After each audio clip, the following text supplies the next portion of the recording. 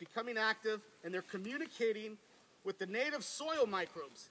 They're beginning to talk because microbes actually have a communication that's different than ours. And what they're doing is they're starting to, each microbe has their own language, if you would. And as the indigenous microbes speak with the native microbes that live here, they begin to talk about what's happening and what's been happening to the area. They begin to go to school, if you will, so that they know what pathogens live here. Who are the bad guys? How do they colonize? How do they work? How is the best way to clean up the bad pathogens in the area? So as they begin to talk, they share this information on the best way to get the job done. They'll tell each other what microbes are the soil builders. This is the weird communication of the microbes. So, at this point, it looks pretty good.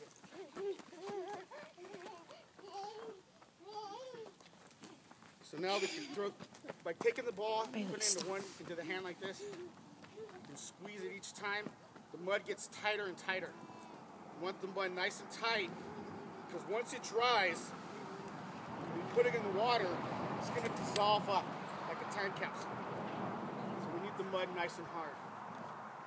As the microbes get released into the water, their food source is going to become pollution. They love to eat oils. All the petrochemicals in the water is their food source. They love all the nitrogens from the vineyard. They will convert that. They love all the ammunition that was dumped in the Vallejo Bay. It's sitting there at the bottom. Been there for over 50 years. That's their food source. Mostly anything that kills life form is going to be a food source to these indigenous microbes. As they begin to eat a lot of these pollutants, they'll return it back to the environment as beneficials for other aquatic life. We began doing this with Mount George Elementary, and we started on Earth Day putting the bokachi balls in the water, and we're unsure of how we were doing.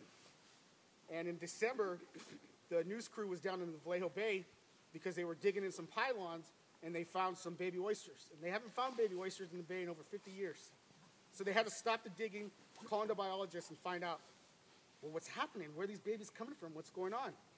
Well, the biologists went around and did some testing, and they tracked, and they decided that the growth pattern of the baby oysters pointed right towards the Napa River, meaning that the food source of the Napa River, the cleaning of the Napa River, is starting to happen. And these oysters are an indicator species that the water's cleaning up. It's like if we dig in the dirt and we don't find worms, you know the microbial life's low in that part of the earth. Same thing with the water. When you go in the water and you don't find oysters, something's wrong. And it's usually at the microscopic level. And then it works its way up. Well, now we know there's oysters back in that bay.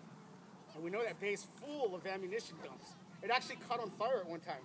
There was so much pollution in that water from the shipyards, it combusted and it stayed on fire for several days. So a lot of pollution's in there. That's now a food source for the indigenous microbes. And they're cleaning up. And then last week I heard on a high tide down in the Golden Gate Bridge, you can now count over 200 dolphins every high tide coming in. You couldn't do this before. So the ecosystem's telling us that our activities collectively are paying off. The animals are returning. The species are returning. So a lot of times we try to go in and we plant native plants to try to build up an area, but we actually got to think smaller. The native plants need a support system, which is the microbials.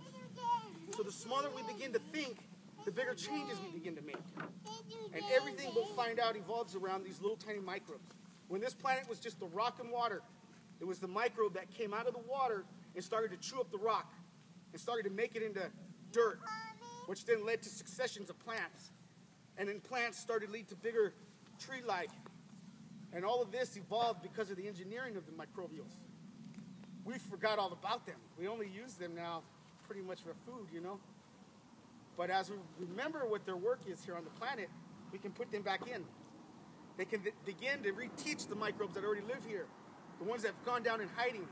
Because if they don't go down in hiding, they'll be killed by all of the vineyards and all of the pollution that we have and acid rains. They have to go down. But once they hear the indigenous guys out here making their noise, they begin to come back up. And they begin to work together. Now, this technology was used in Costa Rica, and after 15 years of using it every week on the same plantation fields, some of the people decided, well, we're going to test your soil, and I bet these 16 microbes in here are going to be everywhere, and we're going to find high levels of these microbials because that's all you keep putting in. And it makes sense. When they took in the soil and they tested it, we can hardly find these starter cultures, and it surprised a lot of us. We wondered, well, where did they go? But what happened is they did not want to dominate. They just wanted to teach those who already live here. The microbes that already live here, those are the ones that replenished. Those are the ones doing the work. These guys just kind of went off, or they became a food source for the more native microbes that are already established. It never wants to come in and take over nothing. It only wants to build up what's already there. It only wants to call out what's waiting to be called and ready to do its work. So the bokashi balls have been used for a long time, and let's get started on rolling these things up. We're going to see if we can do 1,000